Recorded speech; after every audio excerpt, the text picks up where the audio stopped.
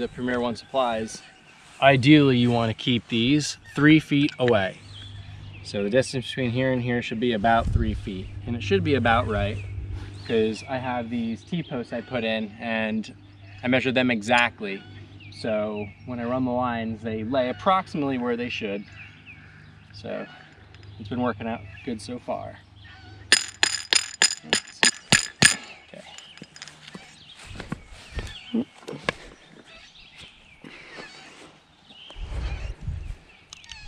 Go. All right, so now I got the middle. You'll see these are slacked. So I just split it in half. Just do one side then the other. I could measure. Nah, looks about right. I think you're not supposed to have these any farther than 33 feet apart.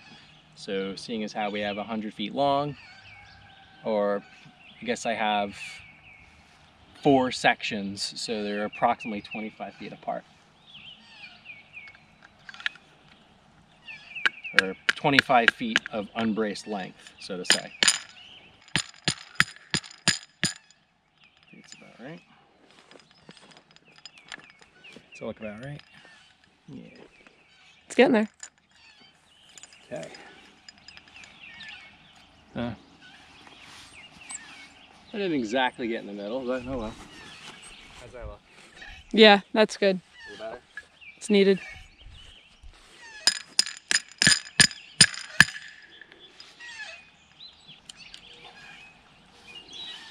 It's the only one we need here because it's 50 foot wide, so it's 25 feet apart on both sides.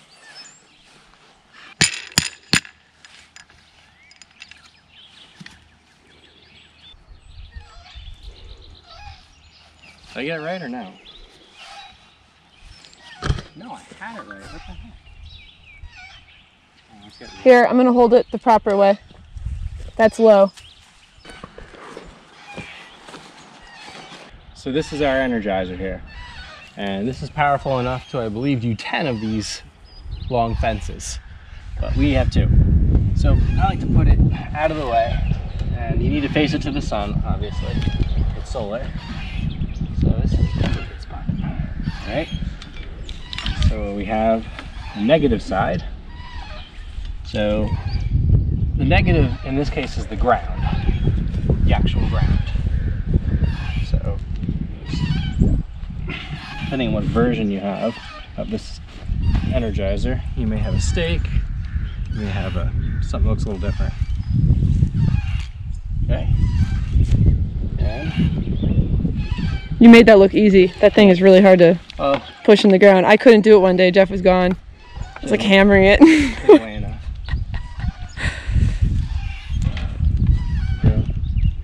Of course it's tangled. Pulled it out of the garage after a winter. There's actually quite a few here, and it's because we need a way to connect the poultry netting fence to our strands here. So it goes right here, like so. And like I said, we need a way to connect all this stuff together. So I'm going to go ahead and you can grab it anywhere on the fence. So those will go from here to here. And we have to connect these 2 together. See, it's really weighing it down. So now they're all connected. Let's see if there's anything I can do to tighten this up.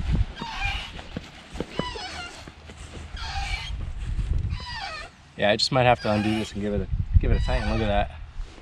See the slack in the entire system. Yeah, the deer are just gonna jump right over this. Yeah. On this side. Well, you simply do that by just a special device here. It's hard to see.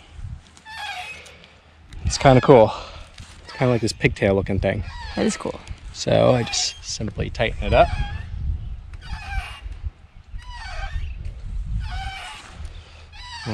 Trying to weave this thing back through. Could be a little tricky, especially if there's tension on it. You could remove it, do it that way. Would make more sense. But just want to hold this like this so I don't have to put pressure on it. You have to come back here because I need to Okay. weave there. Go.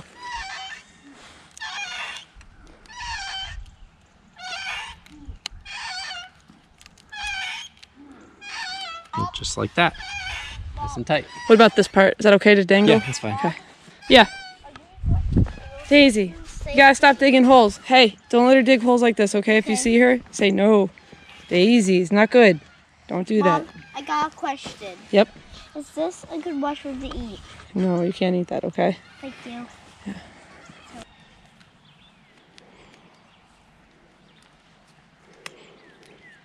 Okay. Nice and tight. Much better. All right. Now we have everything connected. So we have the Energizer connected to the fence. We have the negative connected to the ground. We have the fence connected to the upper strand. We have the upper strand connected to the lower strand. So now we have the moment of truth. We have our tester. So hopefully our box has a charge on it and we should start hearing it tick now. Okay, Finley, the fence is on, okay? 8,000. Yeah, that's what we At want. least 8,000 volts there. At least Don't get you. 8,000 volts there. Daisy. And at least 8,000 volts there. And that's it. So this Now the fence fun is begins. Ready to barbecue some frogs or whatever else is unfortunate enough to cross it.